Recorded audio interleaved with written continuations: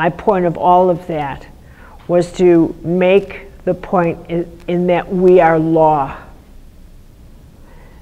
So I'm going to take you back, and then I'm going to bring you forward, and I'll leave you right here. So jump back with me to the time of Moses and Abraham, and I'm going to push you to the end of the era where Jesus is born. Buddha 500 years earlier, and Buddha and Jesus come down to the planet, and they initiate the next level of law. And their level of law is not external, whereas the laws before were Hammurabi's code, eye for an eye, the laws initiated in the East, the laws initiated in the West. They were about civic law, orders, how to maintain social law.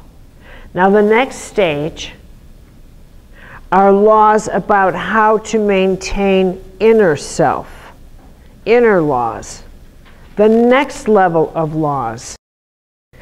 And as those developed, what's interesting is the vertical relationship between the physical world and the spiritual world began to become more and more horizontal. In other words, more time became more physical. It became more and more difficult for human beings to make contact with the non-physical world because they got more and more rational. It became more and more curious, more and more mental, more and more filled in their mind with the scientific era.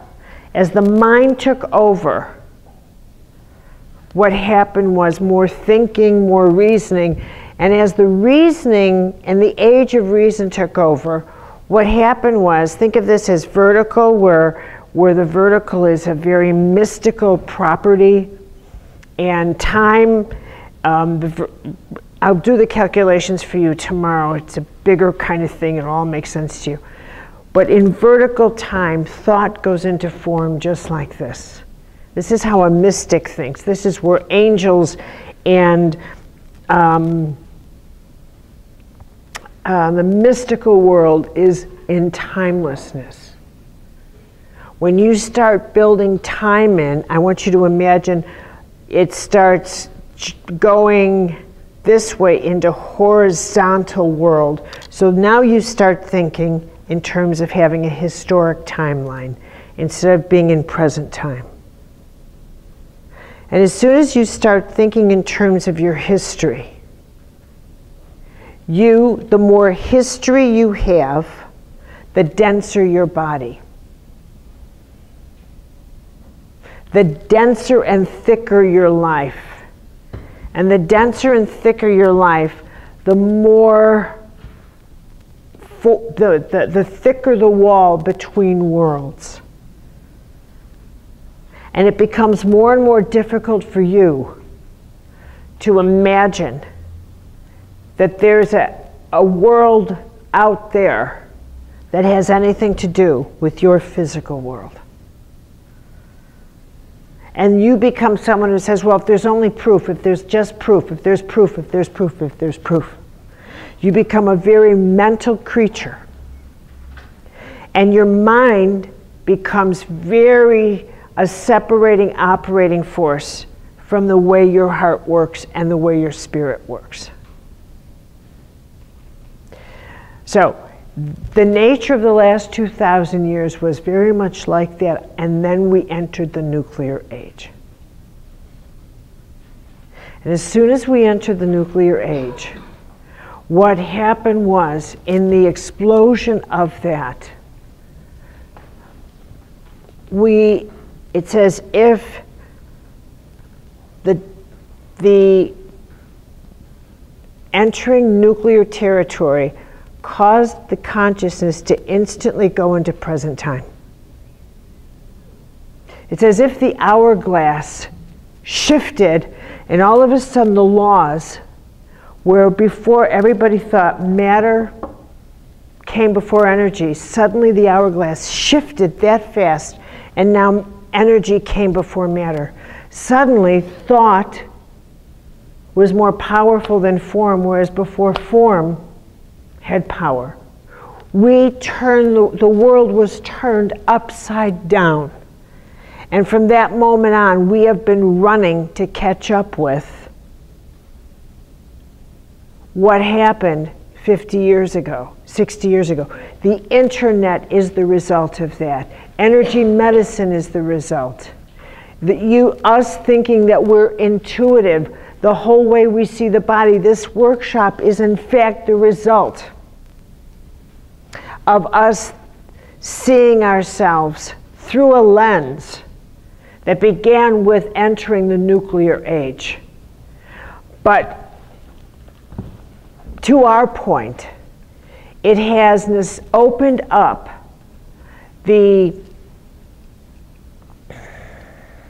mystical corridor that now, what makes it exciting for me, I know it's late, and I know this is the kind of stuff, why couldn't you read jokes? But is that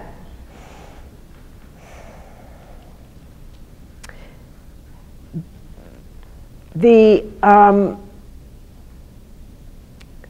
laws, the way that I will teach you to understand the way you work, the way you function, is no longer about what you believe religiously. None of that matters anymore. None of that stuff has anything to do.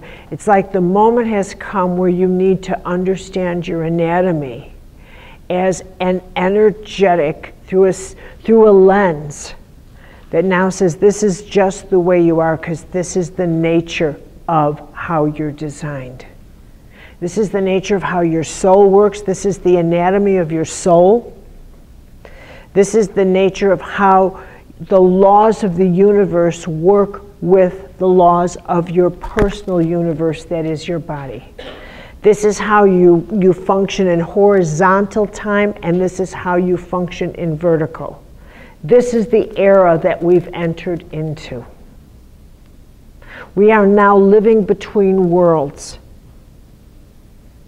We are living at a time when the way in which we have to, there are illnesses that have been that are being generated that can't be treated with conventional medicine because they have nothing to do with conventional sources.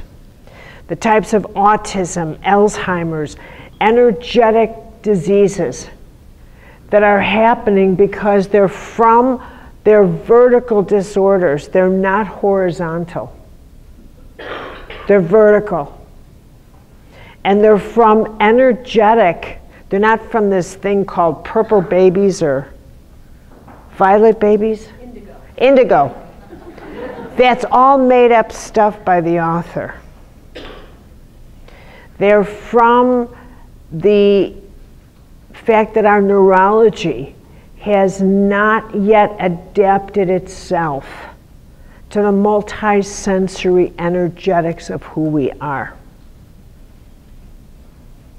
Okay, you have to understand we haven't yet defined ourselves as being multi-sensory. We still think of ourselves and we still teach our kids that we're 5 senses when in fact we have 10 and 20.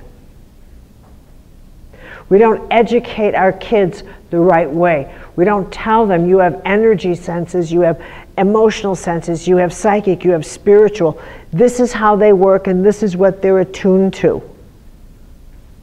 They're not even learning the right anatomy yet.